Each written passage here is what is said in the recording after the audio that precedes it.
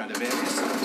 4 runners jump out, and Stradivarius jumps so alert that he goes to the lead, but I think Silvestre de Sousa is going to press on with DXB, and Il Paradiso, in receipt of this weight, is also going to press on. The pace is not a frenetic one by any means, the two just eyeballing each other slightly. DXB and Silvestre de Sousa just checks exactly how far Frankie Dettori is behind on Stradivarius, and the answer is about 4 or 5 lengths. So this big, long striding horse, he looks a bit ungainly at his slower paces, but he's very effective, DXB. He's been banging his head against the Stradivarius wall in his last couple of starts, and this time he is going to go forward and try and take him on from the front. He leads from Il Paradiso in 2nd place, and 3 lengths back in 3rd, then to Stradivarius. At the back of the field is Falcon 8, the Irish raider for Dermot Wells, who won this a few years ago.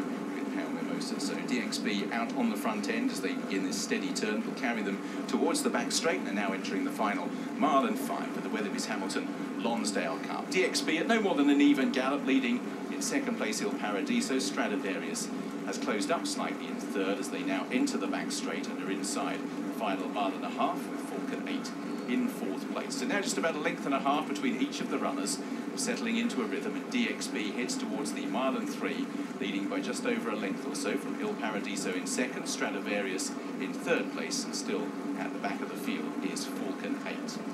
So now making their journey towards this little left-hand bend, they'll make their way inside the final mile and a quarter. DXB just trying to be striding on a little bit now from Il Paradiso. Stradivarius, an old pro in these days, settling in 3rd place, black colours with the yellow cap, and still in 4th is Falcon 8 as they swing left-handed, make their way past the 9 furlong point, and now they have this sort of full straight that will bring them gradually towards the turn for home. So DXB out on the front end. It's got into a nice rhythm.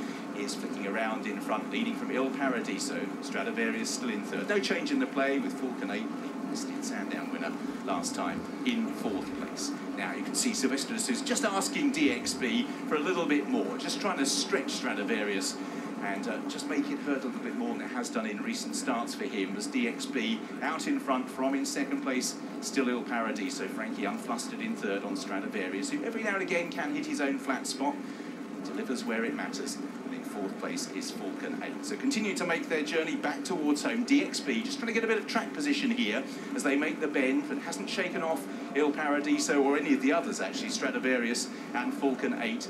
The order is very much as you were. So now heads a turn for home, and now Silvestre de Sousa asks DXB to extend, making the best of his way home now in the Weatherbys Hamilton Lonsdale Cup. In 2nd, Il Paradiso. Stradivarius just being gathered together by Frankie Dettori, but DXB is labouring slightly to hold off Il Paradiso. He does find a lot for pressure, but at the moment Stradivarius poised in behind, slipstreaming and capped with his eye on the prey as they make their way with 2 furlongs to travel. Frankie Dettori switching to the left-hand side, senses Il Paradiso might be the greater danger than DXB, and now Stradivarius is put into the race. The 3-year-old running really well. Il Paradiso, Stradivarius, a single tap to keep his mind on the job. DXB is battling on, but again it looks like being in vain. Stradivarius not doing a great deal in front. He doesn't have to.